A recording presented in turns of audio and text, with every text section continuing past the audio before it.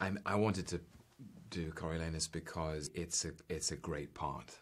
It's one of Shakespeare's greatest and most challenging roles for an actor. It demands everything: an intellectual rigor, a physical risk, and acuity of psychological examination. For me, it's one of Shakespeare's greatest because of the purity of its tragedy, the excitement of its themes. It's about democracy and how early states find their identity. I don't think that's ever going away. And there's something I really wanted to do with it, and this came up in our early conversations, which is he's often been played as an older man or by an older actor.